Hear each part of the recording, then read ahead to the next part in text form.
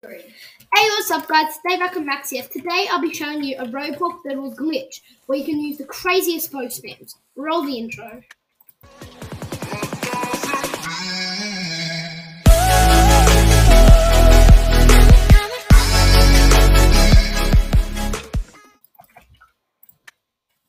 Okay guys, so what you're going to do is, just get a crazy generator. Buy a crossbow and the bow. When you buy the crossbow, then after buy the tactical bow. But if you might see, when you buy the tactical bow, it will get rid of the crossbow.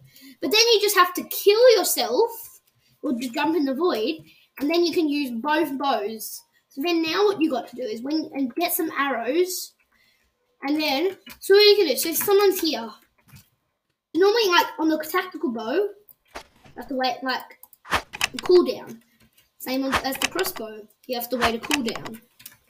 But what if you can do this?